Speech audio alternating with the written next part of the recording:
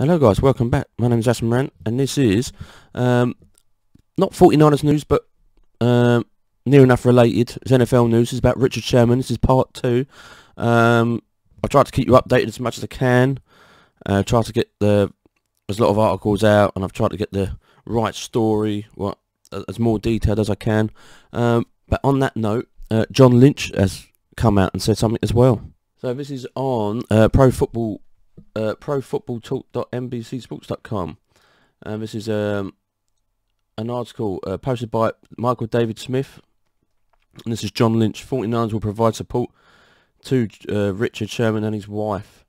So it's just a small article, and it says, although Richard Sherman does not play for the 49ers, General Manager John Lynch has reached out to the Richard Sherman and his wife after the events of the last 48 hours, which saw Sherman arrested for trying to break into his wife's parents' home, and Ashley Sherman called 911 to report that Richard Sherman was suicidal. Lynch told reporters today that he is concerned about both Richard and Ashley and has reached out to the family to let them know that the 49ers can provide resources to them. They're good people, John Lynch said, of Richard and Ashley, just praying that they find their way through this and will support them any way we can. Lynch said the 49ers signed Sherman to a 3-year contract in 2018.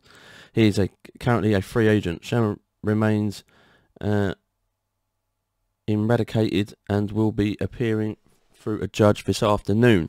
Now, I've seen some of the articles, and some of them are a bit up and down, up and down, up and down.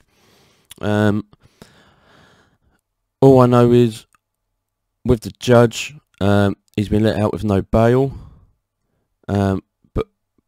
But he's got several conditions that he's got to keep to, which I don't know yet, and there's a lot of rumours about that as well. So, me personally, with a lot of websites are saying this, that, and the other, and another, me personally, I don't know what those conditions are properly. Really, I don't really want to know, to be fair. I'm just gutted for him. In the end, I mean, there's leaks of the 911 call that his wife, Ashley, was saying on the phone, which I'm not also gonna put out there because I think it's just not right. So I didn't do it, but I've like the way that it's gone down to. He's been drinking heavily. That's what it sounds like. He was drinking heavily. He hit a sign or something, like a sort of hit and run thing, but he wasn't a person. No one's injured. He's gone straight to his wife's parents' house, like going all irate, everything's kicking off. Apparently the Ashley Sherman's dad come out with pepper spray and a gun to his side, just in case he tried to do something. And at that time the police come in, and yeah, it just went from there. Wasn't having it, tried to do a runner or tried to walk away or pace quickly or whatever. Canine got to him, went to the hospital, did that, and according to that, he was all chilled and calmed down. He was sort of like smiling about it. Apparently he's joking about it and stuff. Like, it was calm. It was all calm and everything. And yeah, you had to wait to be bailed. Yeah, you had to stay in the cells. Had to wait till today. The judge said no bail. But he's got several conditions, and I don't know what the conditions are. Overall, I'm gutted for the bloke. You know, with a Seahawks man, you could look at his career. Yeah, he was very, very good. Very, very, very good. You might not like him in the Seahawks, to be fair. He ran his mouth off, but what footballer don't? What American footballer doesn't? He lost with the Seahawks. He's been in a Super Bowl. He lost with them. He's with us, 49ers, in 2018.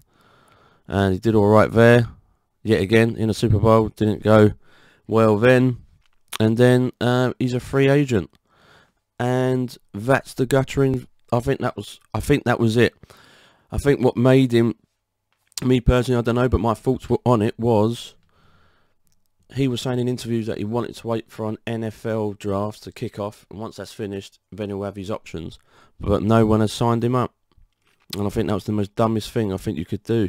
I want to be in a team. If I'm a free agent, I want to go straight into a team. I don't care who.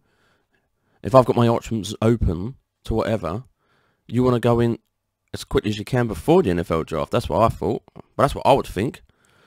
But not for this guy. And even on this 911 audio, I've seen it, I've heard it. You know, he's saying he's all suicidal. He was shouting out suicidal things, words.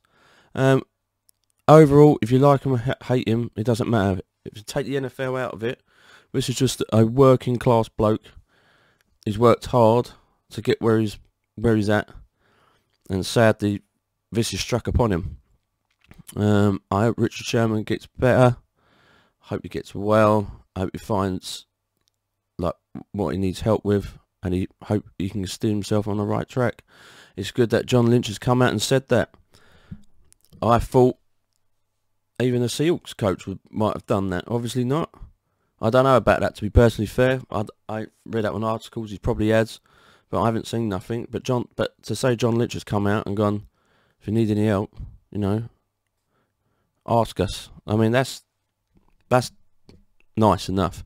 But I hope he gets better. I hope he can steer himself on the right track and he gets better. Get his arse back into gear. Get fit, and let people know that you're ready for a team, and hopefully that team will take you, mate. Leave a comment down below. Tell me if you found any articles or anything else different or anything like that at all. Just leave a comment. Tell us what you think. Thank you very much for the 38 subscribers as well. Really fortunate, humble and appreciated. And if you're new, subscribe. I'll do a lot more 49ers news throughout the week, Monday to Friday, on random times. And if you don't see me on Monday to Friday, on either some odd days during the weekday, it's because of hospitality and I am tired, as you can see from here, black eyes. But I'm here. Like I said, thank you very much for watching, and I'll see you guys on the next video.